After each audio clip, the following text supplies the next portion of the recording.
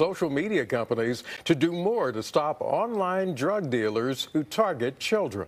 Back in 2021, state health officials said the number of drug overdose deaths linked to fentanyl soared to more than 5,700.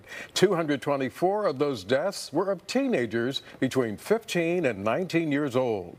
Now, this bill is geared towards the illegal sale of fentanyl to Californians and the sale of unlawful firearms, including ghost guns. The idea is that online dealers are exploiting algorithms created by social media companies that lead children to certain websites.